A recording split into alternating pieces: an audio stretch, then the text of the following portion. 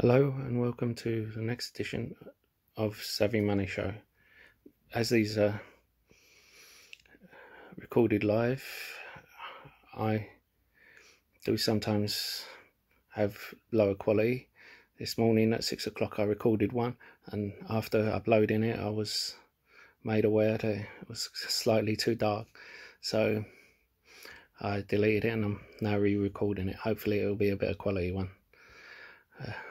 It won't be as good a quality as some of the more seasoned creators because, as you're aware, they spend a lot of money on equipment, and until I get all the equipment, quality will be as it is. I only have one rule: if I inform you of something you weren't aware of, or even if I make you laugh, please hit that like button. If you want to see more videos, please hit that subscribe button, or write something in the comments about which type of video you would like to see, or please write in about comments about today's video. Please note I am not a financial trader, therefore what is said in this video should not be used to buy, sell or hold stocks. You should always do your own due diligence. Now to get on with the show.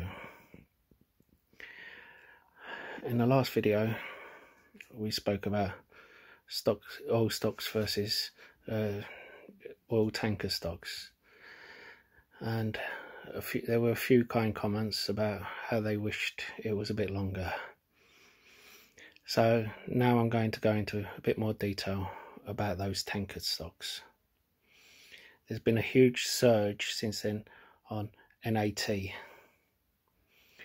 I'm sure some of you may have seen the CEO of NAT on Jim Cramer's Mad Money show. He's the guy with the savvy bow tie and all the buttons with the bulls and the bears and all the lights and whistles. Now, no offence, most CEOs have a scripted report before they go in there. He went in there like he's just come out of a pub. But he did say a few things. He said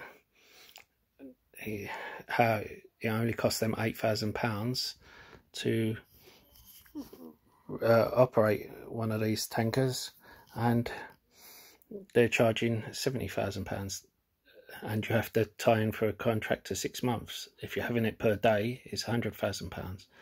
Now, if you consider the fact that they was only charging £25,000 before all this, shows a lot of money. However, a lot of people have stormed into it because of that.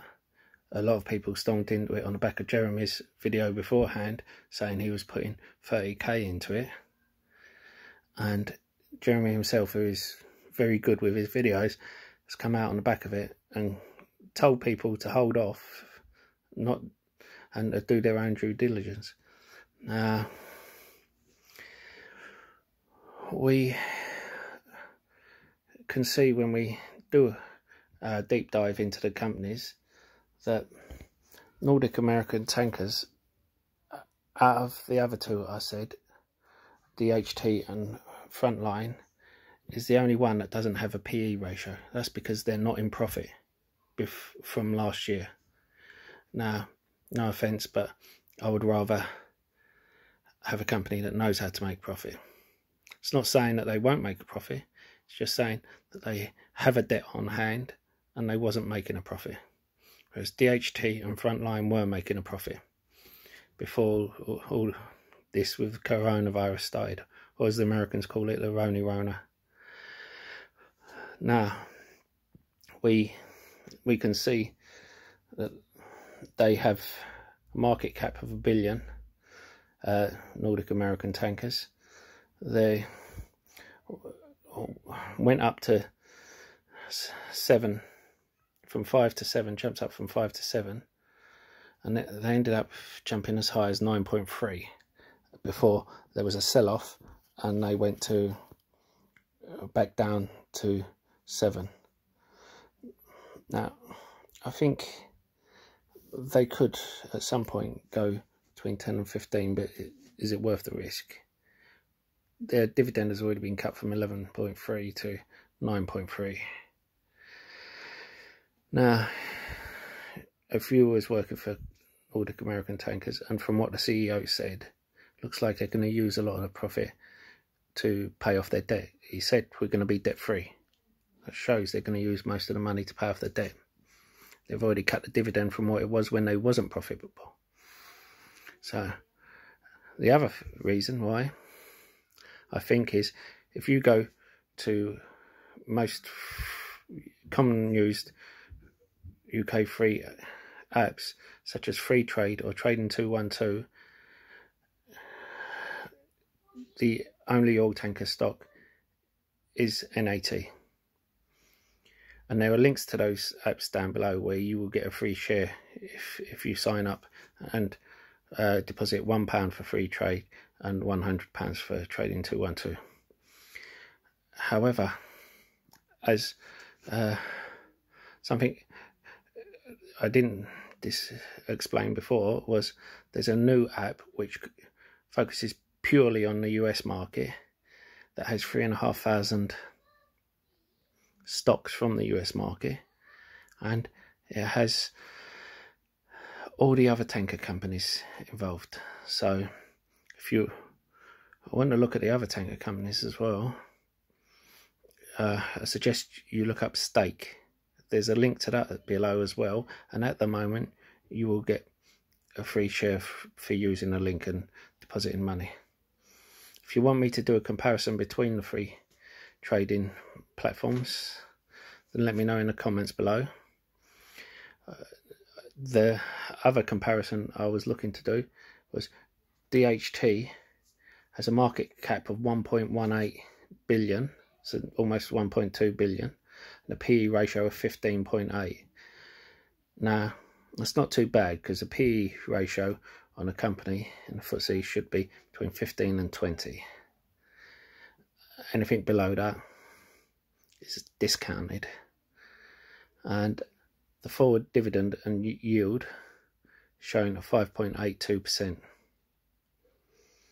Now if we go to the intrinsic value before coronavirus started, then we can see that even though it's only showing at 8, a price of 8 now, the intrinsic value was 10 to 12.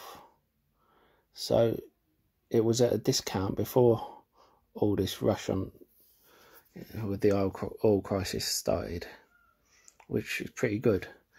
The NAT was an intrinsic value of 6.3, which means that once it went over 6, it was overpriced. It's not to say that it won't be good value, it's just that when you consider that DHT is below its intrinsic value, it's a better value stock. Now you look at Frontline. Now it has a PE ratio of 13.42 and forward dividend yield of 4.64. Now, and it has a market cap of 2 billion, which shows it's the biggest company. That and DHT are the biggest companies. DHT's tankers carry double the amount of NAT. NAT has 23 tankers. It doesn't say on its website how many are free of long-term contracts. DHT says 23 of its tankers are free of long-term contracts. So as many ships as NAT has are free of long-term contracts. And so that means that DHT should bring in more money than NAT. Frontline, but they're all big ships, all massive ships.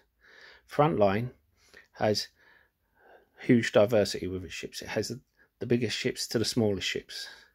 Now that helps them because they could be making money while there's a demand for the big ships, but not all ports can accommodate the big ships.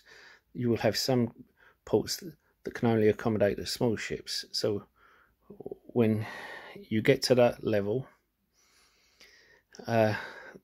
those countries or cities, rather than transport it to a port that can accommodate the small ship, the big ships, they would rather just have a small ship come and pay that, and that's where Frontline will benefit. But either way, I think DHT or Frontline are better value, as they're profit making already. They haven't had to cut their dividend, although NAT's dividend is still better, but DHT and Frontline are better value when you look at the intrinsic value before this started, because until the end of the year we can't really factor this in. And out of the two of Frontline and DHT has more free ships at higher capacity than DHT. So in my opinion, it just looks like DHT. I mean, I at first went into NAT purely because I could only buy it on Trading 212 or Freetrade. So I bought it on free app. I wasn't going to pay a premium platform just so that £10 a month and trading fees just so that I could buy a tanker stock. And then when I found this stake app, it's FCA regulated and it does everything that Freetrade and Trading 212 do, and I'm not affiliated with them. The only affiliation I have is the link below, where you get one share and I get another share. The only thing it doesn't do with those two other apps is it concentrates solely on the American market, not on the UK market. So if you deposit any UK money, it will get converted straight away to US money. And then what will happen is you'll use a roulette wheel to get a free share up to $200, like Nike. Unluckily, I got GoPro, $2 share. But best of luck for you. Okay, goodbye.